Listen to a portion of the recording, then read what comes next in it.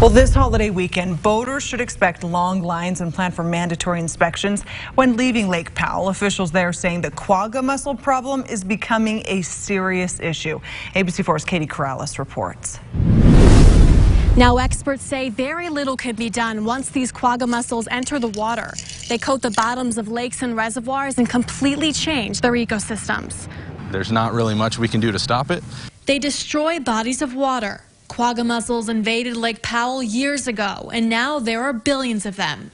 This season, rising lake levels have left the invasive species floating in the water, attaching to boats, kayaks, or anything that floats.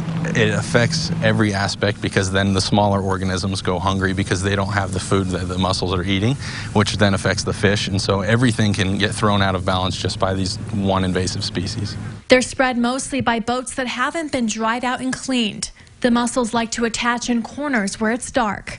This holiday weekend, the Division of Wildlife Resources is urging boaters to help keep mussels from spreading to new bodies of water. Besides Lake Powell, boaters can head to several areas for mandatory inspections. These locations include offshore marina outside Bullfrog, Sand Hollow, Yuba, and Utah Lake State Parks. Experts say ultimately it's the boater's responsibility. They're the ones that can prevent it. They can do their own inspections on their boats. They can go online through the state's website and certify themselves for those inspections.